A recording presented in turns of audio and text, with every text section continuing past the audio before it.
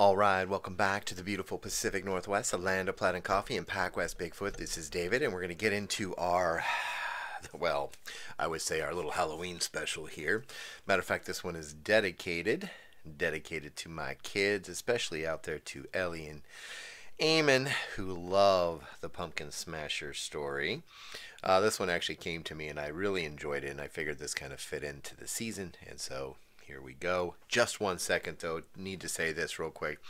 Want to thank you guys so very much for trying to kind of jump in there with the PacWest Bigfoot clan. I'm going to go ahead and keep it off for right now. And but I will be bringing you the encounter stories, of course, every other week and as I can. So you can find them here on YouTube. And if you can, please sit through the commercials, as the commercials actually help to cover the kind of cost for the software and pay for some of the time to be here, so I greatly appreciate that. And let's get into this right now. The Pumpkin Smasher Bigfoot of Ruch. Bigfoot. It is what I saw right outside my window at night on 3 different occasions, and what was stealing stuff from our small farm back in the early 80s outside of Ruch, Oregon. Now, I was just a kid when all this happened, but I was old enough, 10 years old in fact, when I saw this thing, and my father as well. Here's my encounter, Dave, and what I saw that final morning on our farm out near Ruch in the Applegate Valley. The Pumpkin Smasher. It was a year ago that we became friends on Facebook, Dave, and I found you through the PacWest Bigfoot channel. Your stories are great. Scary, some of them, but great. Anyway, I saw you once post up a picture of the Pumpkin Smasher children's book you read to your kids around fall. Well, I was read that by my mother as a kid too, but I also had it really happen to me. Well, me and my family on our small farm outside of Ruch. I know it sounds like a story from a children's book itself, but it did. We had a Bigfoot on the property, and one with a particular interest in our pumpkins and other vegetables, as you will learn. So, what happened? Well, it started one August, actually. Something's on the property. My dad, he was something else, my mother would say. While everyone else wanted to start the next singing group from Motown, he wanted to move out of it and into the country. Seriously, he was the only African American in Detroit back then that wanted to move to the Pacific Northwest and run a small farm. And yes, I know, even back then, my mom said he was the laughing stock of the family and neighborhood for having that dream. But he had the last laugh. He, back in the late 90s, he sold that property for nearly $1 million. Ha! My mom was not surprised, however. He was a real working class man with a solid work ethic to boot. He was, and still is, my role model today. He was also very protective of this little piece of God's green earth for sure. And even when that Bigfoot came around stealing stuff and wreaking havoc, well, my dad's anger rivaled the craziness of that monster itself. It started about 6 or 7 years after after things were up and running on the small farm. My dad was growing several different crops by that time and had some great business going on with local markets until the corporations and politicians moved in, of course. He purchased some property just outside of Ruch. Ruch, Oregon away is about 20 acres worth. He even built the house that stood on it the day we sold it all. But until that point, that August, things were great. It was late August, and we were already in the midst of harvesting much of what we grew there, and most of it was things like carrots, corn, squash, and all kinds of cucumber, and yes, pumpkins, squash, were a big hit for us. Most of the pumpkins could be sold at the local grocery stores back then. That is how it was, locally grown, locally bought. Not like today, unless it is a farmer's market. Well, most stuff is shipped into these large grocery chains from, well, everywhere else but nearby for the most part. But it started out kind of crazy though, and it started with me. I remember it all so vividly today, and it still sends shivers up my spine too. But it came to my window at night several times. 3 times, I remember for sure. The Monkey Man. I recall that first night. It was almost my birthday, about a week before, and I was born on September 1st, so I was 9 when it started. About 10 years old the other two times I saw this thing, this monkey-like thing in my window. We were living in a large double-wide trailer parked on the property back then. My dad was, when he had time, working on building the house when all this occurred. It was about I was about to turn 10 years old. My birthday was right around the corner, and although I had a few friends living out that far in the country, there was a couple that lived just over past the farm itself. My friend River lived literally down by the Applegate River, not far from our farm. I could walk to his house in just a few minutes. But other than that, we were in a small valley surrounded by the foothills of the Cascades, where the thick pine and oak-laden forests met the edges of our property, and that is where I think this thing at my window lived. It was River who told me what I was seeing at the time and warned me about them, about the Bigfoot that roamed the area. It was funny, though. He'd never said anything before, but I think he was afraid to at the time. It was not until it was really bothering me that he injected a little bit more about them into our conversations. Well, what he knew about them. But let me take you there first, to that first visual at the window that I remember.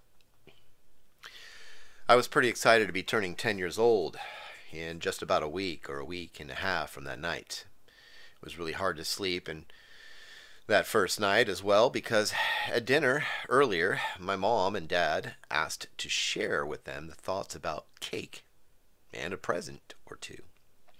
And while all the other lights were off that evening, I turned mine back on when my parents went off to sleep to write down what I wanted, and the chocolate cake I wanted in the shape of He-Man.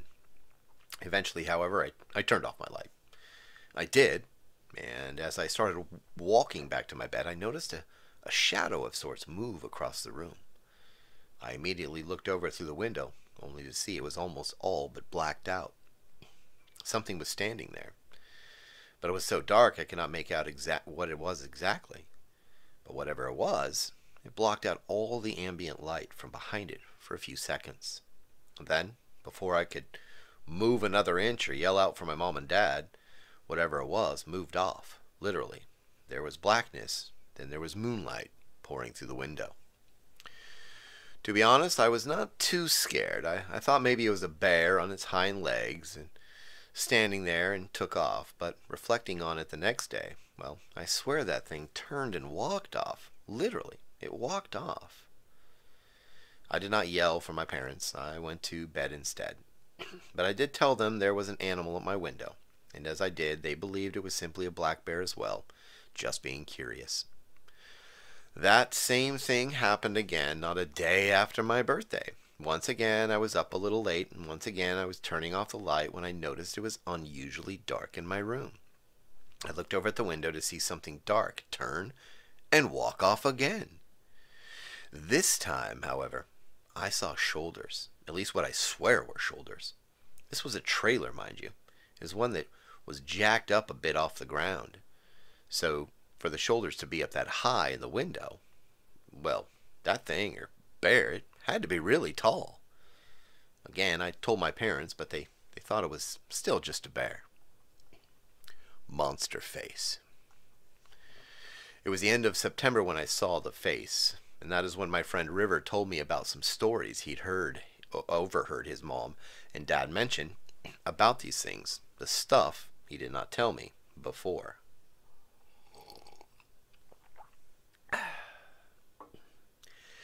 I was up again late one night. It was like a Halloween mask at first. I really thought my dad was trying to scare the tar out of me. But after a good look, I was staring at what looked like a deformed face of a monster of some kind. Today I hear people describe it as a deformed and long monkey man-like face, and it's pretty spot on, to be honest. It was so scary, I felt like running, and I did. But at first, for about a couple seconds or so, I was staring into the eyes of a monster. Not a Halloween mask, but a real live monster. I ran out of my room, ducking as I ran near the window, and out the door, screaming for my mom and dad. "Mom, Dad!" I freaked them out waking them up, especially my mother, I remember. There was no evidence of anything that big as I explained at least, standing outside that window, neither that night or in the morning when my dad took a second look around the trailer. But there was a problem. Smashed pumpkins. And there were some weird foot impressions all around that particular area. And some of the other squash and crop, well, they were literally pulled up out of the ground and gone too. It was that monster. It was Bigfoot. But nobody believed me. Not at first, at least. My dad, I could tell, was left scratching his head over the incident. At dinner, I listened as he told my mom that he thought it was a person because of the shape of the foot impressions, however massive in size, they were the shape of a human being. It was the impressions of a heel that had him second-guessing himself. Well, fall started, pumpkins were being harvested, so was everything else, corn and all. And 2 more times, we'd find ourselves the victims of theft from the crops. Corn trampled, pumpkins smashed, they looked half-eaten too, other plants pulled up and missing. By that point, my dad was rather upset, so much so, he called out a friend of his, River's dad, who was part of the local law enforcement. Another reason he, River, could not tell me so much. He was not allowed to talk about it. Well, not that he was not allowed to talk about Bigfoot. He was simply not allowed to talk about his dad's work-related stuff he'd overheard from time to time.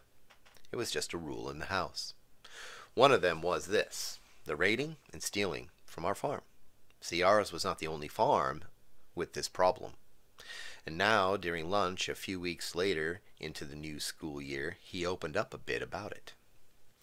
There were a couple other farms that were having the same issues. He said that both were just to the west of us, not too far at all. As a matter of fact, one of the farms was not a mile from ours. It was more of a ranch, actually. They raised sheep there, and 2 or 3 had been killed and taken in late August and through September. He said his father believed it was a person or a couple of people, as there were 2 different sized foot impressions located at the properties. Now, there was a third property in the mix, ours. It was eating a pumpkin. October and things continued on. More stolen vegetables, more impressions on the ground. However, this time my mother swore she saw someone, at least the shadow or shape of a pretty tall person, run across the backyard area.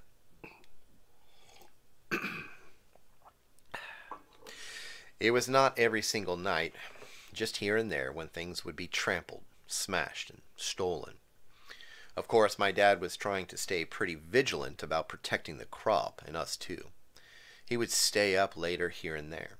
He added some light out there, but that really did not work so well. But that is what helped my mom to see what she saw. It was pretty late that night, and my dad was up for a while. Eventually, however, he came inside, pooped out with a long day of harvesting and getting things ready for winter as well. He was lights out in just a minute after hitting the couch to just rest for a second, he said. My mom covered him up, left the radio playing lightly, and started to head off herself to bed. That was the moment she saw something. She shut the lights off in the living room and went over to shut the curtains she'd forgot earlier. She noticed just beyond where the light reached some movement, like a shadow or a silhouette of a person running off. She did not want to, but she woke my dad, who ran out on the porch to look. Nothing. No more movement of any kind was observed.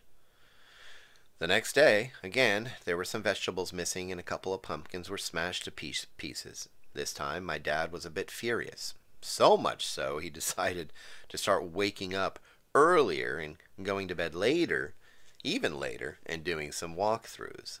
And yes, he would be armed.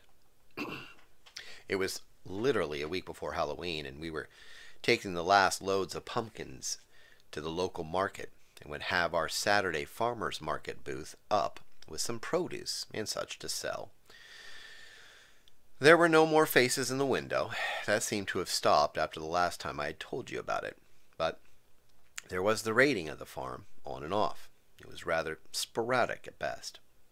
But that morning, was an early Saturday, and I was going to help my dad get things ready. It was barely light outside. I remember when he woke me, and I started getting myself together for the day. I headed downstairs to get some breakfast real quick, looking out at the foggy morning, and heard him from the front yard yelling at me to get out there and hand me his gun he'd left by the door. "Get out here!" I stepped out, and there it was, real as life at that moment. It was a Bigfoot. This thing was not as massive as some reports and stories I've heard or read, but it was a head taller than my dad, and he was almost 6 foot at the time. It was still somewhat dark and really foggy outside, like I said, but there was enough light for both of us to see what we were seeing, and in some detail. It was not a person. It was like some large ape-like creature just standing there near the edge of the pumpkin patch, swaying back and forth and back and forth and looking right at us. We could see that it was breathing really heavy as his chest moved in and out with every breath, and his shoulders would rise and fall. It was also very, very hairy and pitch black in color. Its breath could be seen in the cold morning air. We felt like it was really ticked off that we had stepped outside, that we'd seen it as it began to growl. It was a pretty scary moment. So much so, my dad had the gun in one hand and the other outstretched to keep me behind him. Suddenly, without warning, it started screaming. You could feel it, like a lion or something. It just vibrated everywhere. Then, it ran off towards the woods. And it was not alone. We could see from near the rows of corn that something else was running on 2 legs towards the woods as well. We could not see much of it other than what shape it was or where it was headed. My dad let off 3 rounds into the air sporadically, himself, as he walked over to the edge of the forest. He was letting them know it was done, that he was over them raiding the farm and peeking in our windows. My mom came running out yelling, but after seeing me and Dad alive and fine, she calmed down a bit and started asking what happened, and we told her over breakfast. Old farms, old Bigfoot. Life got back to normal, and I and River had a great story to tell, but we were not allowed to tell it at all at the time. But we did share it with each other, however. Today, my mom and dad are still living in Southern Oregon. As for myself, well, I work in the tech industry up and around Beaverton, not on a farm. But yes, once in a while I take my family out into the woods of this awesome state. And along the way, when passing by farms on the outskirts of towns, I tell my story to my kids, even though they get tired of it. But that is my encounter story, Dave. Thanks, Reginald.